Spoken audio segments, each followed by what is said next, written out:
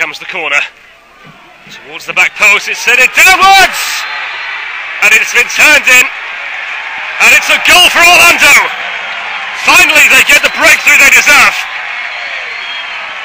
1-1 here. And with the last few minutes remaining, it could be very tasty indeed.